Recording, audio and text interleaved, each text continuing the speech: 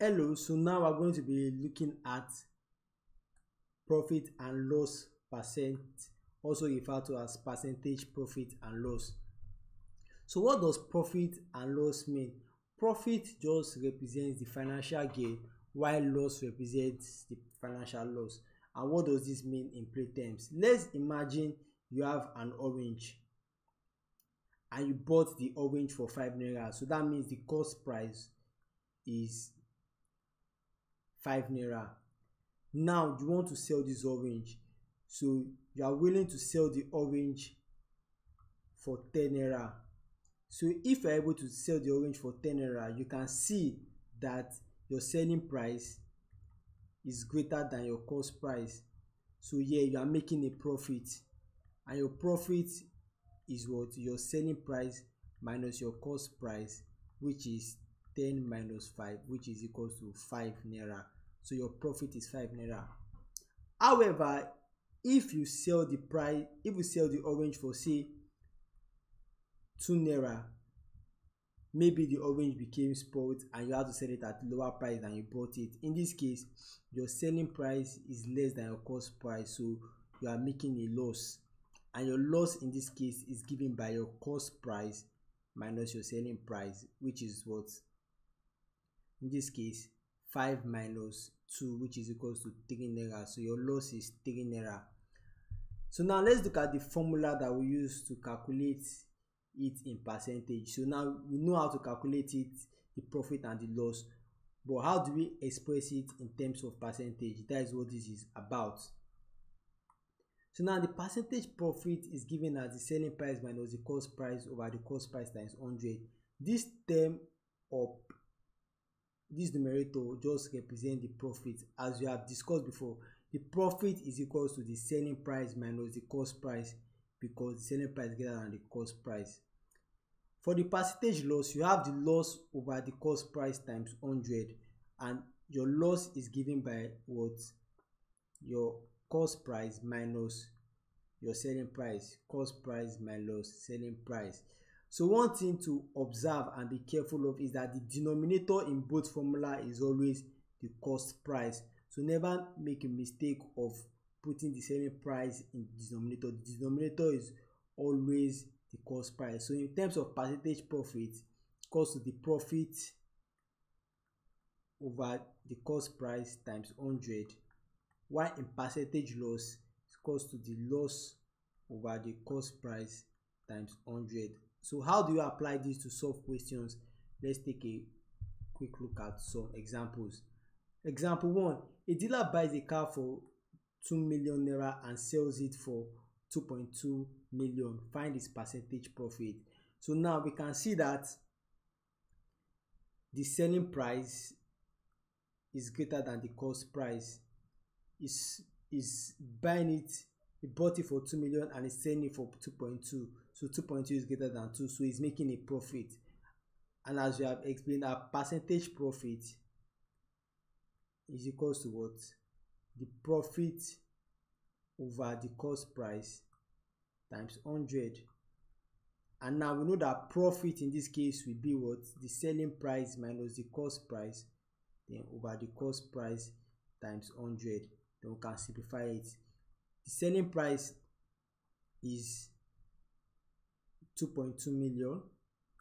The cost price is 2 million, and the cost price is 2 million, then times 100. So that will give me what? 0.2 over 2 times 100. So the percentage profit will be equals to 10%. Very simple. So let's check out another example. So this example is actually a past question from JAMB, so I want you to pay good attention to it. As you will observe, most questions in JAMB might not come pretty straightforward, so it will require you to do some thinking, like in this example. A trader bought goods for 4,000 naira each. So we know that I bought particular number of goods. We don't know the amount of goods he bought, but we know that he bought goods and the price of each good is 4,000 naira. Then he sold them for 180,000. So all the goods he bought, he sold them for what? 180,000. So we know that his selling price is what? 180,000. At a loss of 25%. So we know that he made a loss. So he sold it at a price that was lower than his cost price. So now we know that his loss is equals to what? 25%.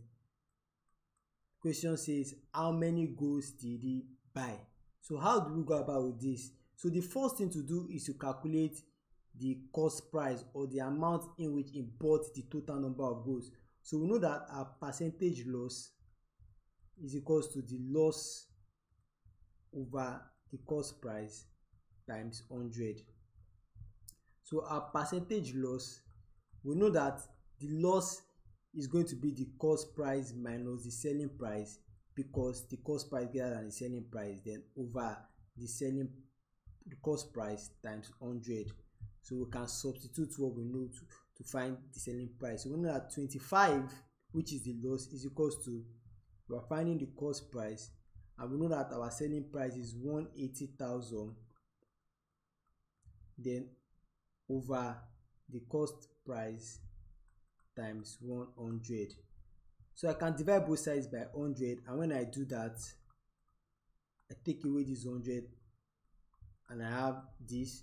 So 25 over 100 will give me 0.25 is equals to CP minus 180,000 over my cost price. Then I can cross multiply. So I have 0.25 CP is equals to CP minus 180,000. So I can bring this to the other side, or I can collect like times.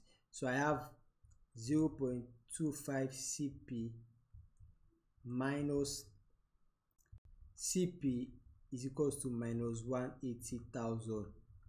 So this minus this will give me minus 0.75 CP to be equals to minus 180,000. Now I can divide both sides by minus 0.75, and that gives me that the cost price is equals to 240,000 naira. So now we know that the cost of all the goods he bought is 240,000 naira, and we are told that he bought each good for 4,000 naira. So how do we now calculate the total number of goods he bought? So the number of goods he bought, will just be the total amount that I paid for the goods divided by what? The price for each of the goods. And when we do that, we find that 4 here will go here, so we are left with 4 in 24 is 6, so we are left with 60.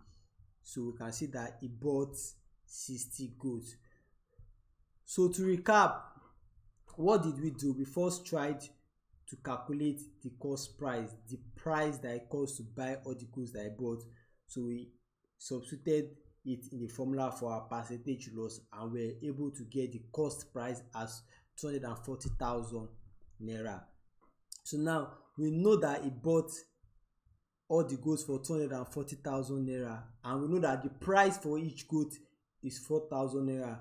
So it's just a question of saying how many goods can I buy for 240,000 naira if each good costs 4,000 naira.